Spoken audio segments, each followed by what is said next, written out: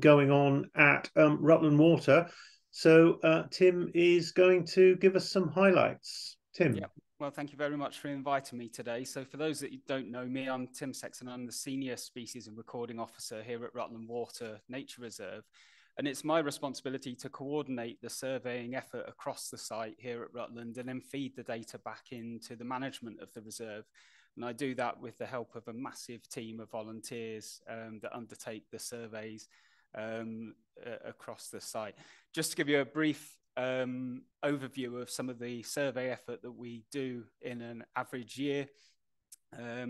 This word cloud shows you the surveys that we've already done just this year alone, or that we plan to do by the end of the year. So you can just see just the vast sort of array of different surveys that are undertaken by staff and volunteers here at the site.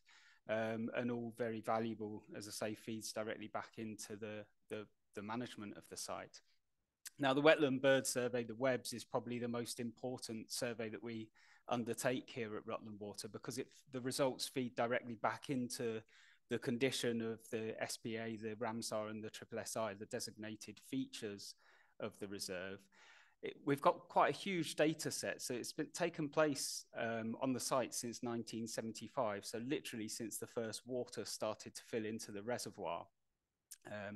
The WEB survey has been undertaken. In fact, next September, we'll be going into our 50th anniversary of the WEBs, and there are very few sites in Leicestershire and Rutland that have got such a big data set. So we've counted over 5.5 million birds in that time. And what I've started to do, certainly in the last couple of years, is do some of the analysis of the long-term historic data to actually try and make sense of trends, how things are changing on the site, and how that perhaps relates to the management.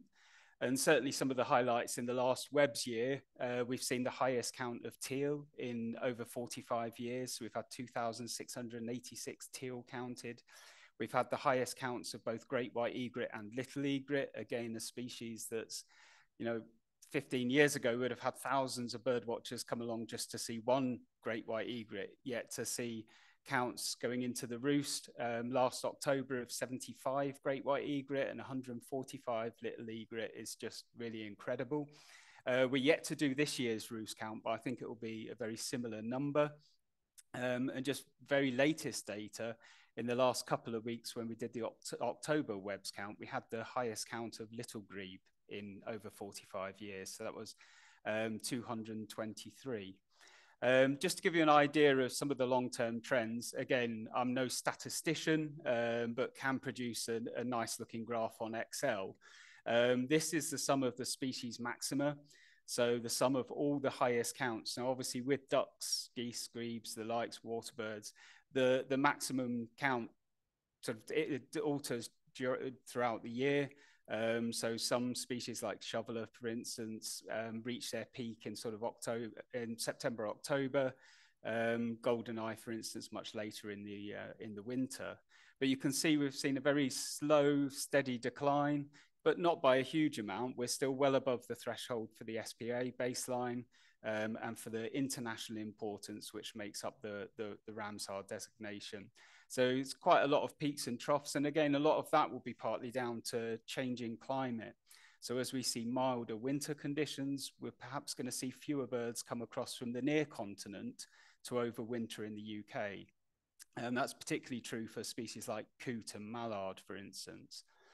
If we look at two of the designated features of the SPA and the Ramsar designation, shoveler and gadwall are listed separately because in their own right, they reach numbers of international importance here at Rutland. Shoveler come to the UK in the winter, about 30% of the European population. So it's a really important species. And we have well over sort of 650 individuals, which is the threshold for international importance. The threshold's been raised in recent years. I can't remember which year it was, but it was up from 450 individuals to 650. But certainly in the last couple of years, we've been achieving that figure again after a period of some 10 years when we were quite below both the SPA baseline peak and also the minimum threshold for importance for shoveler. A very different picture, perhaps, for Gadwall. We've seen a steady increase. The latest 5-year data from the BTO shows that Rutland Water is the #1 site in the UK for this species. So the last couple of year counts have been incredibly high. Like shoveler, they come to the UK in about 30% of the European population to escape the cold winter months in their breeding areas, which are generally the Baltic states, particularly Latvia. And we've seen, you know, again, the highest counts we've pretty much had in the last 10 years over the last couple of web seasons with Gadwall.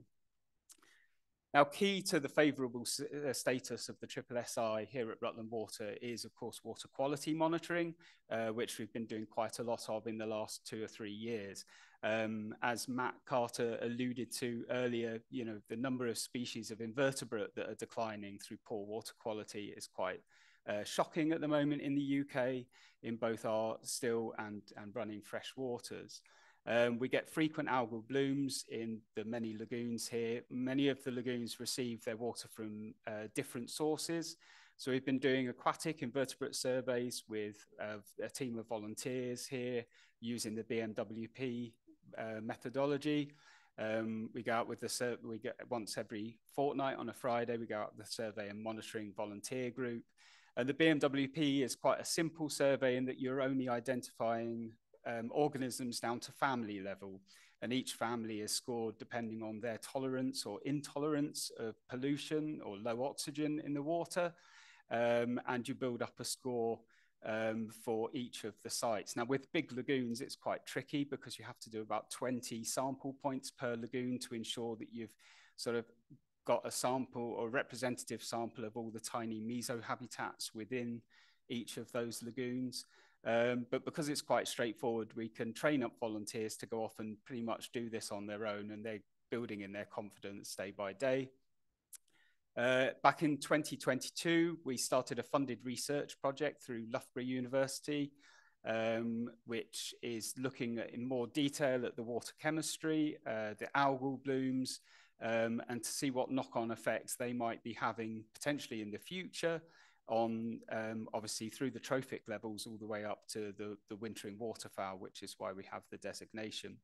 We've also got through both Loughborough University and Nottingham Trent University the potential to look at the impacts or future impacts of invasive non-native species, which particularly in the main reservoir with the recreational use of the site, more and more species are starting to appear, particularly non-native gammarids, the shrimps, and also the quagga and the zebra mussels, which are really changing the ecology of the reservoir in a big way. Here's a picture of some of the volunteers doing the aquatic invertebrate sampling. Some of the groups we take away to ID down to species level, so certainly the beetle. So this is one of this screech beetle, Hygrobia hermanii. And part of the work that Savannah's doing through the funded research project is also looking at reconstructing some of the historic water quality from a chemical point of view using these silt cores.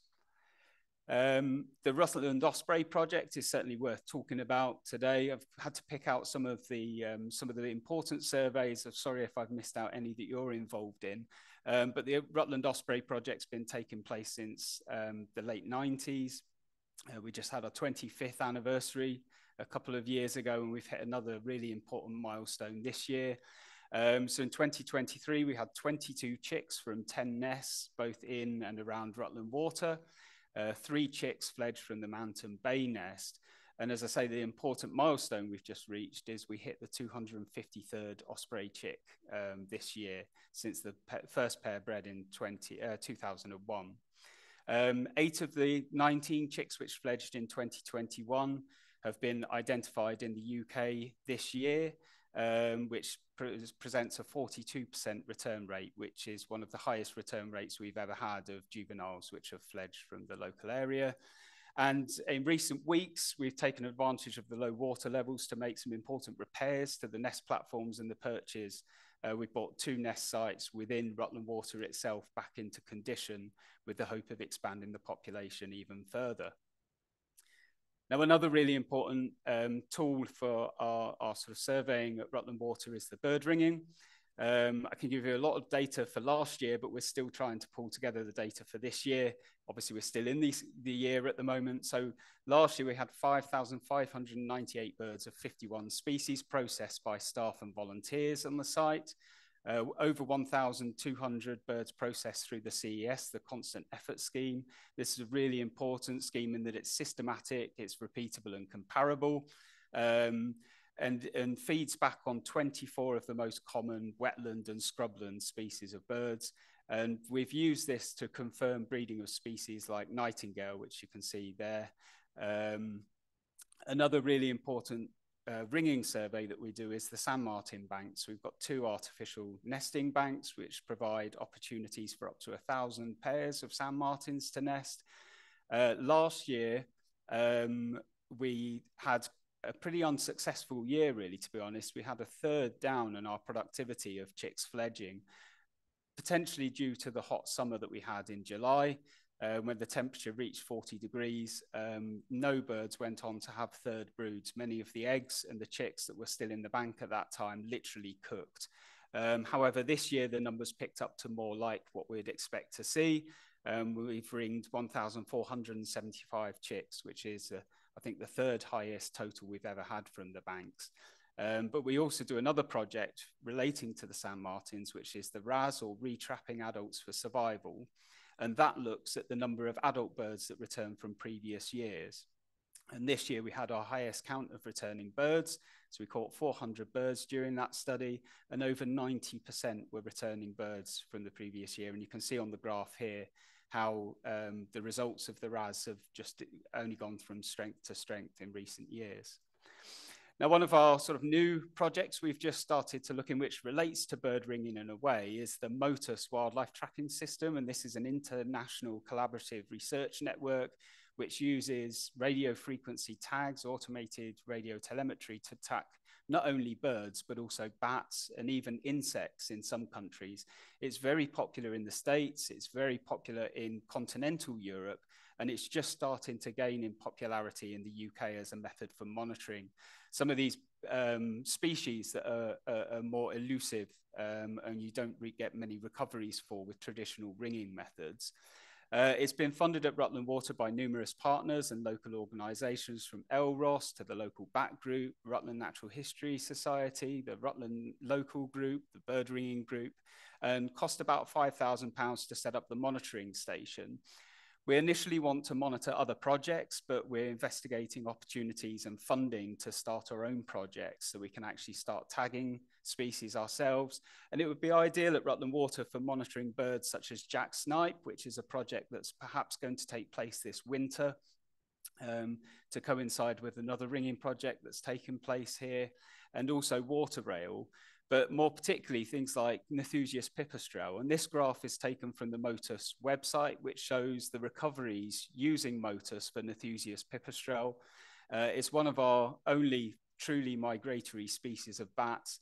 And through traditional ringing, we've had a retrap. I think it was ringed originally down in Essex and was retrapped as far away as Russia, where it was caught by somebody's cat in a garden. But obviously MOTUS, you don't need to retrap the individuals once you've initially tagged them.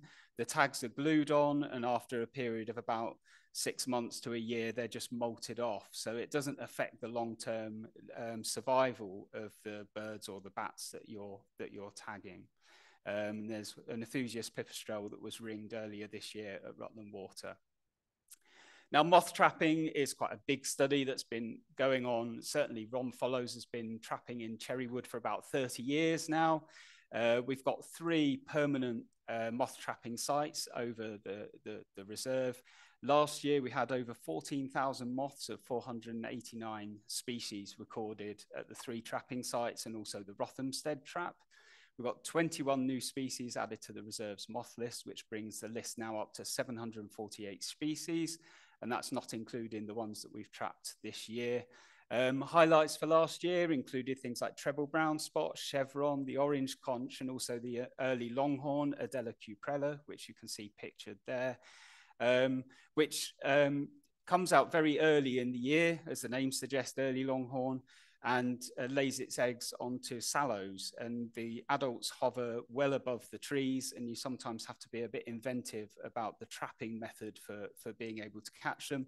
They fly during the day, so they don't come to moth traps. So I had to basically convert a window cleaner's pole, extendable pole, with my sweep net attached to the end of it to try and catch those, to confirm them as being the first for VC55 at the time.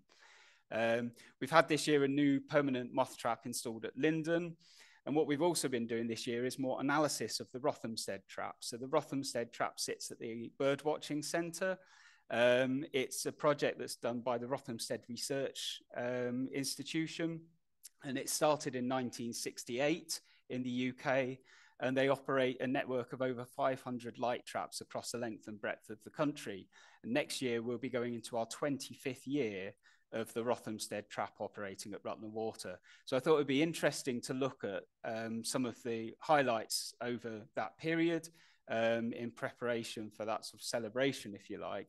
There's the map of the network of light traps that have been operated in the UK.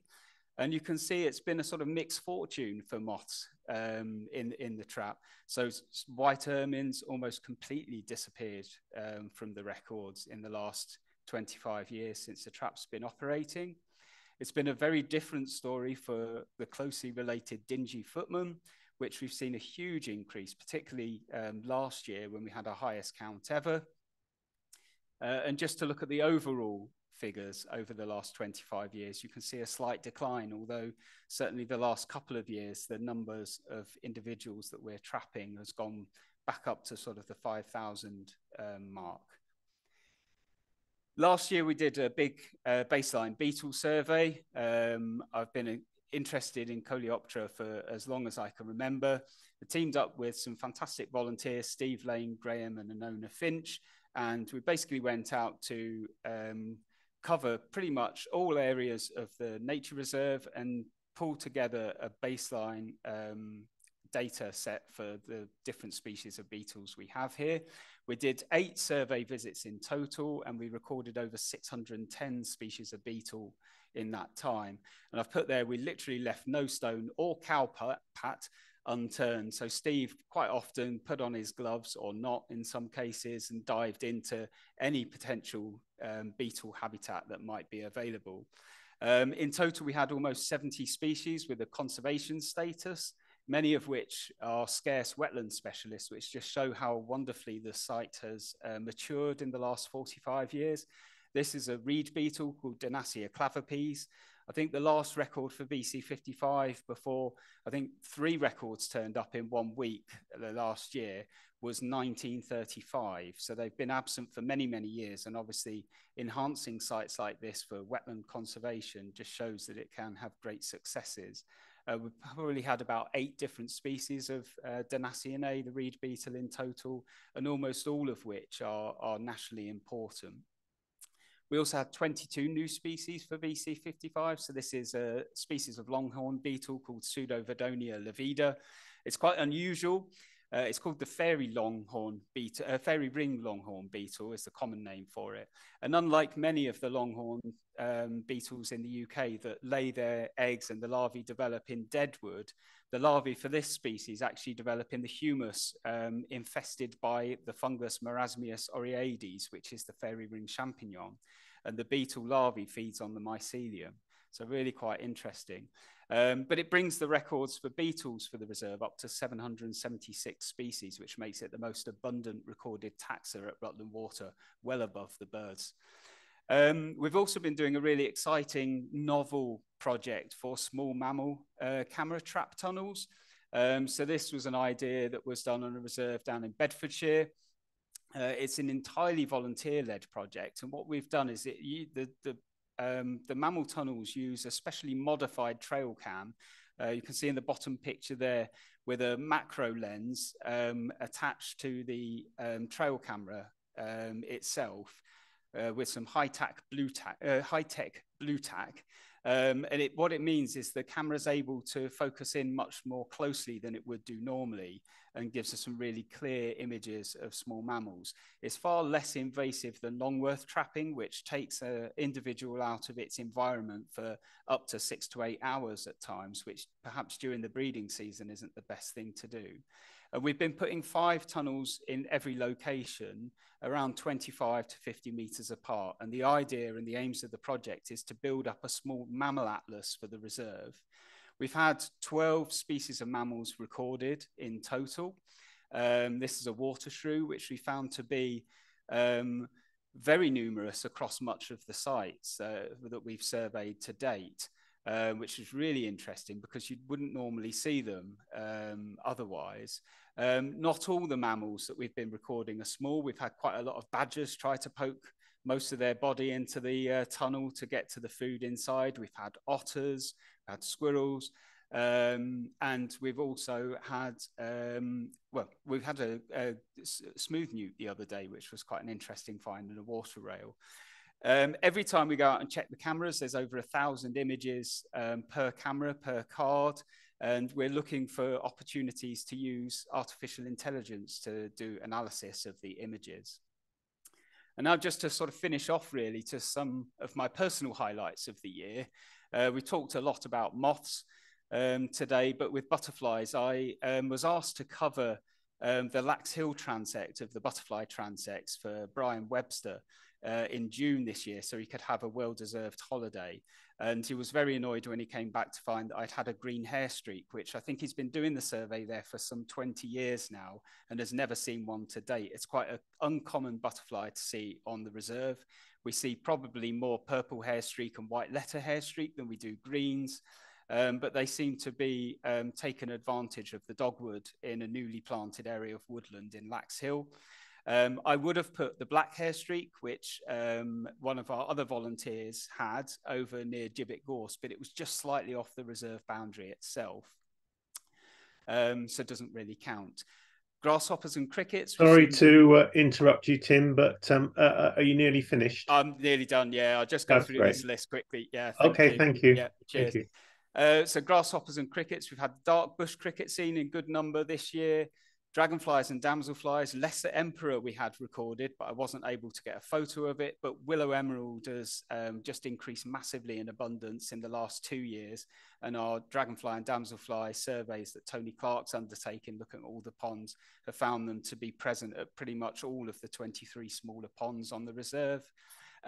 True flies, we had this species Mersomia westmanii, which is a fruit fly that feeds on ragwort. It's nationally notable and quite an attractive looking thing. And there's only 2 or 3 other records in VC55. Beetles, we've had plenty. This one was just off the reserve at Ketton Quarry when we did a survey for Sarah Bedford, the reserve manager there. And this is Mogulones geographicus, which you find on Viper's bugloss.